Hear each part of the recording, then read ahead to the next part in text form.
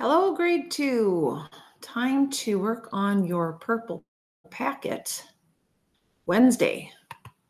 This one is going to be shorter because 2 of them are going to be done on your own. So the first one with reflexive pronouns, you have a Wednesday worksheet for you to type the choices on the blanks. And the very bottom one where you write your own sentence with the preposition under. Don't forget capital letters and end marks are needed to make a sentence correct. All right, we're going to move on to the friendly letter, and commas are needed in many places in letter writing. Now, if you're not even writing a letter and you're writing a date where you have 2 numbers side by side, now that's not the same as when you do the one with the dash or the hyphen in between, but here we have word, number, number. Separate those numbers with a comma. The next commas are really special for friendly letters. There's no other real place that we write something like Dear Rosa. It's not a sentence, but it is something that is in a greeting of a letter. And the rules are start with a capital, end with a comma. It's not a sentence, so you don't put a period, but this punctuation is used. In the body of the letter, we'll double check. She says, I miss you. I'm looking forward to seeing you this summer. No commas needed. The next part of the letter is called the closing, and the closing uses the same rules as the greeting. Starts with a capital, ends with a comma. Not a sentence, right? All it says is your friend. It might say love. It might say your very best friend. We have one capital and a comma at the end. Final part of the letter is called the signature. No comma needed. It goes right below, lined up like that, right below. Let's take a look at our edit the sentence. It says, you can see the movie perfectly if you sit over there. All sentences need to be checked for beginnings. There is no capital here, so triple underline. All sentences have to have end marks. There is none, so we need to think about what kind we need. Again, it seems like they're just giving information. You can see perfectly if you sit over there. So that kind of sentence is declarative, which means it ends with a period. Now, we've been working on those tricky homophones there and there, and there's actually 3 of them. I would think you remember all of these. I'm going to type down here. There is T-H-E-R-E. I'm going to get rid of that capital. There is T-H-E-I-R. And then we haven't practiced with this one this week, but there is T-H-E-Y apostrophe R-E.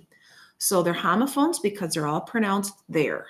If you read them, you'd say there, there, there. The final one that we are not working on this week is the one that is equal to the 2 words they are. So if I said, they're going out to play, instead of saying that, I could say they are going out to play. So we're not working on that one right now. We have really been focusing on the first 2. So this one with the I in it, do you remember me cluing you to say, if you see the I, say to yourself, I don't have what?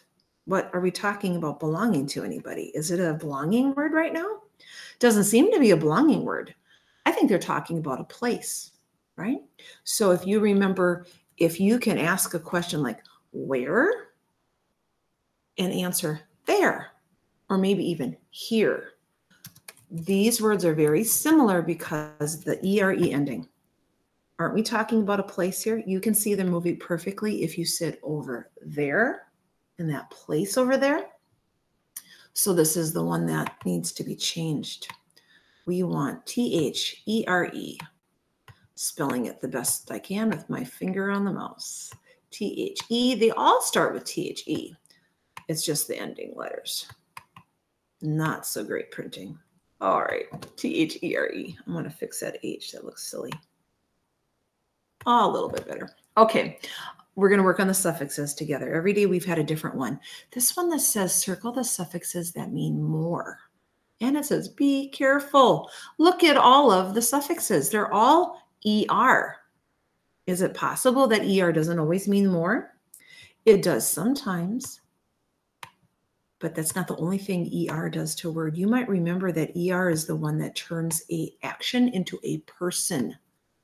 So we have to see if we can say, does fuller mean more full? Like, fill my glass fuller, please. I want more. That one does. Bigger, does that mean more big? Like you have a big dog, but my dog is bigger. It is more big than yours. That seems right. Remember that I'm circling just the suffix. Greener, does that mean more green? Like since it's rained, the grass is greener than before. It's more green. That's what we mean. Smarter, can smarter mean more smart? Like if you pay attention in school, you will get smarter. Like more smart than before? Writer, does writer mean more right? Not this kind. This is right, like a putting pencil and paper and writing. This is a person who writes. It's not meaning more. This is a person who writes. That's what writer means. How about player? Does this mean more play?